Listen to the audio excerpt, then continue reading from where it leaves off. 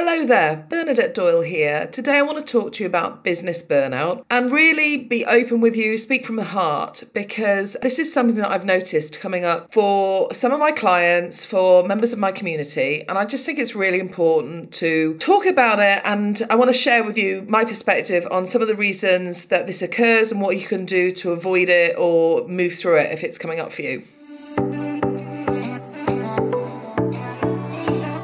This came about because someone actually messaged me on Facebook today and she said, I'm still recovering from business burnout. And I also had a conversation with someone else this week who was reluctant to set goals. And as we sort of delved into it a little bit, what became clear was that one of the reasons she was very nervous about stating a goal, even a relatively conservative goal, was she had a fear that the goal would somehow overwhelm her. That if she started working towards that goal, that it would only be a matter of time before burnout, kicked in. And I can relate to this because I remember a period in my life, it was just around the time that my first child was born. And I was at a conference and they talked about having these big, hairy, audacious goals. And I realized my goals aren't big or hairy or audacious. My goals are small, bold, and downright timid. And I realized that I was really like keeping a foot on the brake about what I was going after in business, about the vision that I was creating in my business, because I was really nervous about what I was getting myself into. And that was because by that stage of my life, I had a fairly, established track record in the hustle way of getting things done. So I was someone,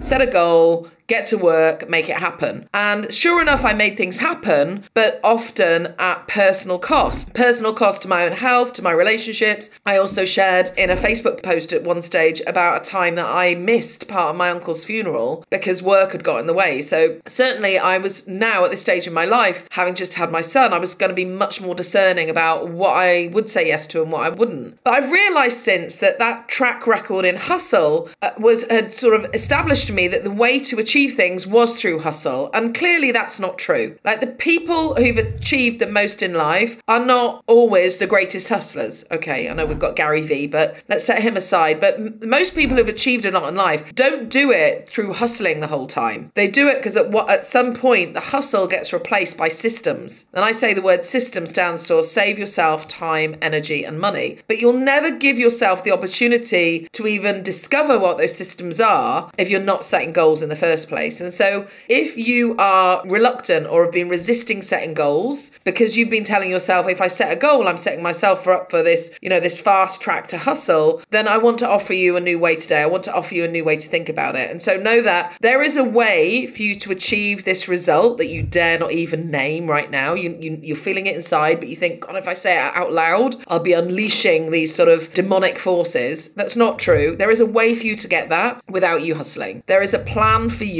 that is perfectly aligned to who you are, that works for you, for all of your quirks, and if you're someone like me, I can't do a full-time week. I've not been able to do that for a long, long time. I don't even know if I was ever built for a full-time week, even as a student coming out of university. I don't think that's ever really suited me. And yet, nevertheless, I've been able to find ways to be productive, to get things done, and it is by tapping into systems. So if you are someone who has resisted setting a goal because you think by setting a goal, you're inviting yourself onto a path of burnout, then I'm here today to assure you that there is another way. The other thing I wanted to say on this topic, this is something else that I've observed recently when I see people going after goals in my programs, and again, they get into that hustle energy and start to burn themselves out. There's something that I've noticed, and it's that they're taking action, but their action isn't backed up by an aligned belief. So what do I mean by that? So a person might be saying, well, I'm going to take action. I'm going to start reaching out to potential clients, or I'm going to go and make myself visible and valuable in the arenas where my clients are already hanging out. That's a piece of advice I give to my students. But if they're doing that from a point of view of like, I don't think clients are out there, I don't think people want to buy, rather than face that belief, what they'll do is they'll just overcompensate by taking really action. And we can tell when it's going on because what's happened is they're starting to feel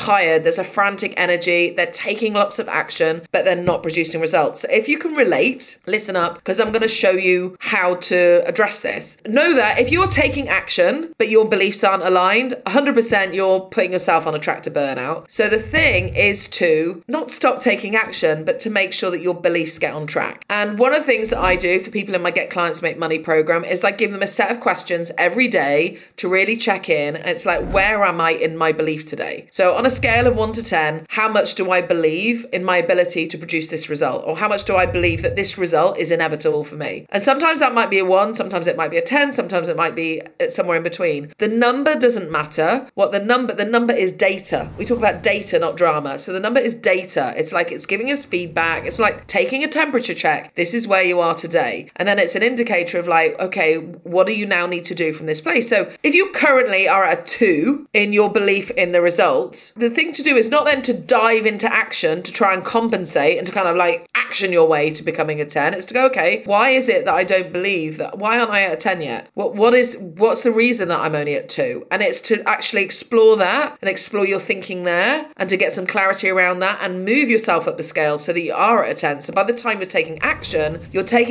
that's fueled by belief. If you take action and it's fueled by a lack of belief, it is going to put you on a path to burnout. I wanted to share this with you because I have a sense that some people watching this might go, oh, okay, now I get it. That's what happened to me. That's what happened when I signed up and I did that program and I worked really hard, but I didn't get the corresponding result at the end. That's why. You took action, but because your belief wasn't aligned with your action, that's why you didn't produce the results. The thing to do is not to say, oh, I'm out of here. I'm not setting myself up for all that burnout again. The thing to do is to go, aha, okay, data, not drama. I learned from that experience and now I'm stronger, I'm wiser, and I now know that I can move forward knowing that there is a plan for me, even if I can't see it yet. And this is one of the things that I say to myself. I know there's a plan for me, even if I can't see it yet. I trust in the plan and I'm willing to take the next step that's in front of me. And by doing that over and over and over, that's how you achieve your goals, but you do it without burning out. I hope this has helped you. I'd love to hear your input on this. As you can tell, this is a topic that's close to the heart for me, based on my own experience and also,